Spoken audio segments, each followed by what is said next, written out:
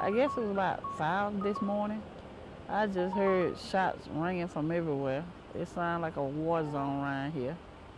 And I'm looking, and I didn't even know which way to go because I didn't know which way the bullets were coming from.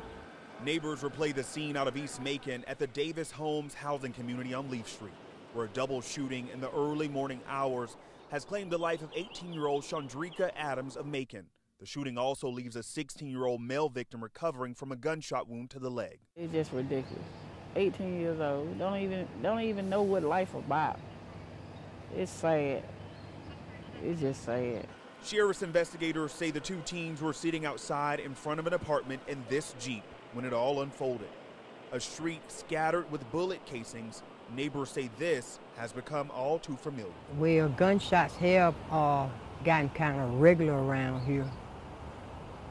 But other than that, it used to be a quiet neighborhood. Investigators worked the scene for hours, and as the sun rose over East Macon, from just 1 block away, there came a sound of hope for a better tomorrow. Wilbur Johnson says he lost a student of his own just over 2 weeks ago in Macon to gun violence. He says he plays his trumpet to share a reminder. Maybe to remind us that there's something else. You know, there is a God, and we need him. And we need it bad. And you don't want to see your babies destroyed in the streets like this, and something has to happen to them. Investigators have made no arrest in the shooting, which now marks Macon's 16th homicide in just 5 months. Neighbors say there's no fear, just faith. And I still feel safe because God is my protecting shield. We've survived everything else, and we will survive this too. But we got to reevaluate our approach. In East Macon, Tavares Jones, WGXA News.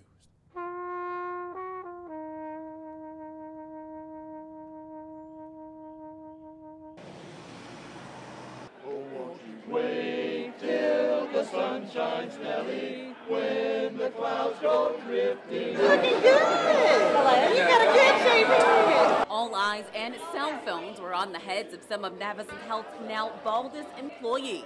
I think it's some kind of like kindness, because they don't have to do it, but they're willing to do it for other kids and to feel more confident about themselves. The 5th annual Go Bald or Go Home charity event helps patients like Helvin, who was diagnosed this summer with leukemia, deal with the certain loss of his own hair. Yes, it makes me more confident about myself and that I'll lose my hair. I think you know him better than I would. Barbara Shelby Hurd lost a childhood friend to a rare bone cancer and says the event always helps her reflect. His name was Christopher, and he did pass away. I'm sorry. And just being able to do something like this is awesome.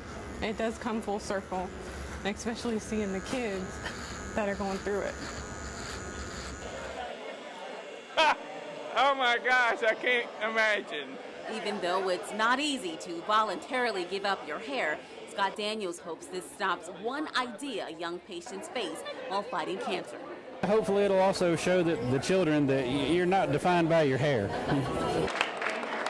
In Macon, Nikel Williams, WGXA News. All right.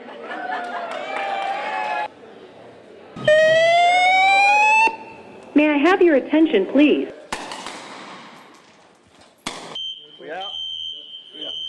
Today I wanted to observe and see if what we've been training and what these guys have been doing, I wanted to see it come together. Just wait right there. We got help coming, okay? Something Mike Tyson used to say back in the 90s, and that is everybody has a plan until they get punched in the face. And we have a plan, and everybody knows our plan, and we've gone over our plan. But in a real life scenario, more likely than not, you're going to fall back on your highest level of training and your instincts. We never want this type of situation to happen, but of course we have to be practical and we have to ensure that we're taking the necessary procedures and steps to make sure that we minimize any injuries and fatalities. That's why we got to train to get better, to increase our level of training so we're ready, you know, in a worst case scenario.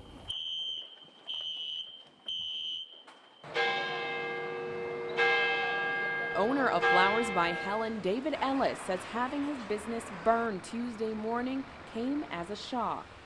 Almost in disbelief to some degree. We experienced something similar to this about 6 years ago when the Grits Cafe caught on fire, and just never really expected it to hit home. I was way down the end of this street here. I seen these fire trucks, what's going on. Kevin Arbogast has been in the community for 18 years and says he was just a block away when he heard the sirens.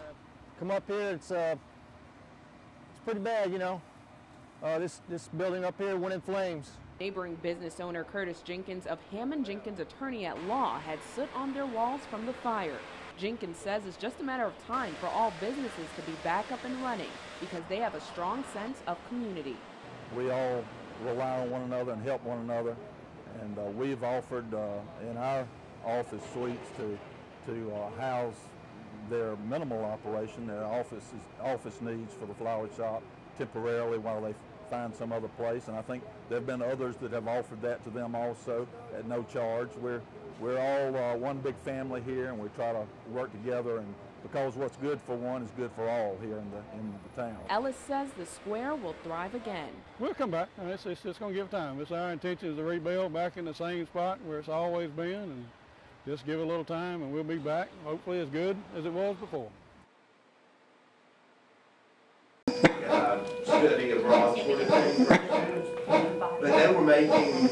Meet Troy, the newest patient at Fort Valley State University's Veterinary Science Department and a game changer for veterinary technician majors like Kiera Kendricks. I really didn't think it was going to be like this good, but like this is legit everything that we see when we're in class, just like better. The lifelike synthetic dog isn't only better for students like Kendricks, but also a first. Fort Valley is the first and only school in Georgia to receive one.